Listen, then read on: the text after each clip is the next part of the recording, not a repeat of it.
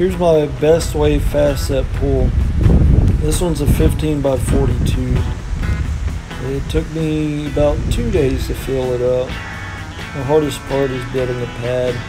I first tilled it and then bought 30 bags of sand at Home Depot and used a 2x4 to level the sand pad.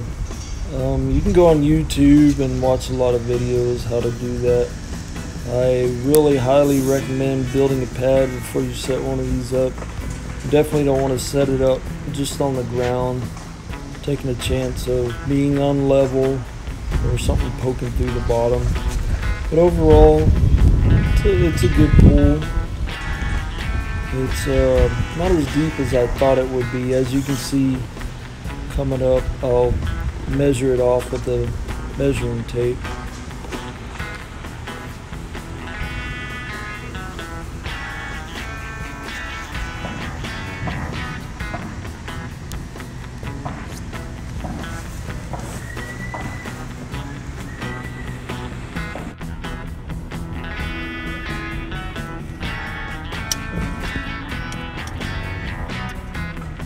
Now, as you can see, I'm about 35 inches on the measuring tape. This pool claims to be a 15 by 42.